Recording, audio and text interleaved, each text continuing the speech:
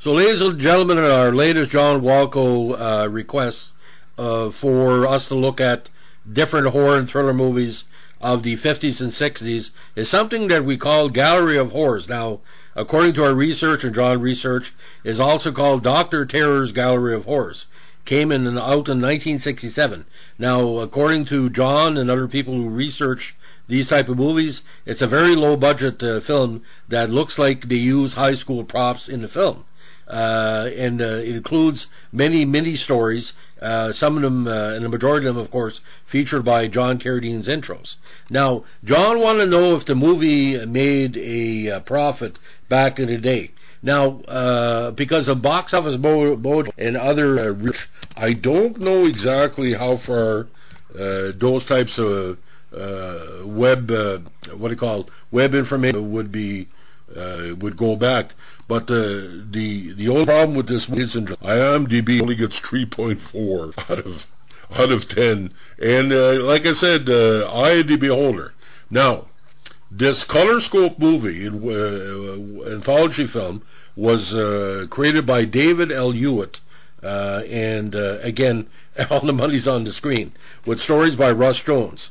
The film includes footage from Roger Corman's Edgar Allan Poe adaptations, and the similarity of its title to the Amicus Productions hit Dr. Terror's House of Horrors led to numerous and forced title changes, including, get this, Return from the Past, The Bloodsuckers, Alien Massacre, and most commonly Gallery of Horror on screen, and Gallery of Horrors on the packaging.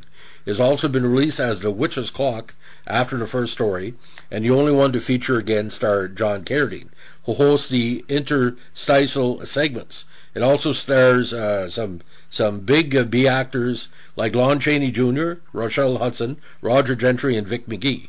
The other stories include King Vampire, Monster Raid, Spark of Life, and Count Alucard, which of course is Dracula backward, which is credited as Count Dracula. In the latter story, Jonathan Harker, one of several roles played by Gentry, is revealed in a humorous twist to be a werewolf, proclaimed by the film's posters as being the world's weirdest movie. And if you look at the poster, so shocking it would sliver your liver. Nothing like this in all the history of horror. A double fright. We dare you see The Bloodsuckers plus the second feature, The Liver Eaters. Warning, the most gruesome horror ever shown. Not for people who faint easily.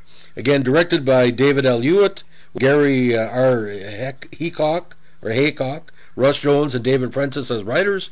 Produced by Hewitt. Again, starring Joey Benson, John Carradine, and Lon Chaney Jr., with cinematography by Austin McKinney, edited by Tim Hinkle. Again, released in '67 with the reaction to the country as United States.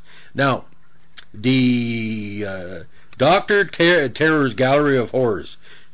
Some information of the movie that John had pointed us in the right direction. There's a multiple title given according to what IMDb explanation.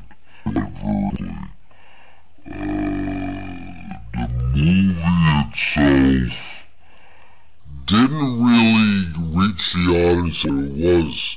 Now, in a published interview, writer Russ Jones related that director of photography Austin McKinney was struck on the head by a large piece of set lumber, knocked unconscious.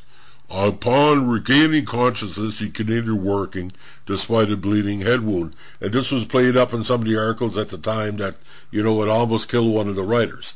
Now, writer-producer Russ Jones did double duty as an actor due to the unexpected absence of the one that didn't show up, as the Londoner killed by the mob in The King Vampire and the resurrected corpse of Charles in Monster Raid, even doing his own gruesome makeup.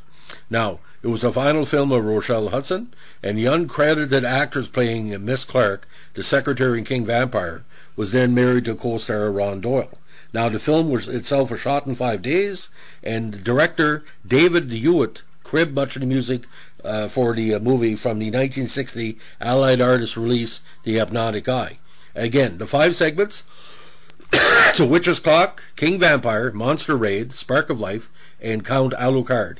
And if you if you look how many points was given for each segment, it's point 7.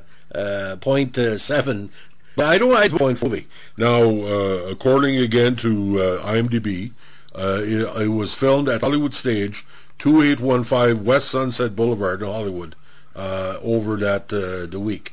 And again, I don't the budget with this, but the posters online, if you can find the poster in white and the other one in color, it's quite interesting. I would say if you can find this as a markdown movie collectible shop to pick it up, because it's not really a color poster, it's like a 4-color, and you know, what you see is what you get. So ladies and gentlemen, thanks a lot to John for this request. We always appreciate his time in giving us a challenge to find out some of the lost non-classics. If you like what you're doing here, ladies and gentlemen, give us a like, comment, or subscribe. And don't forget, requests are always appreciated and always highly considered. Thanks for listening. Have a good one. Bye.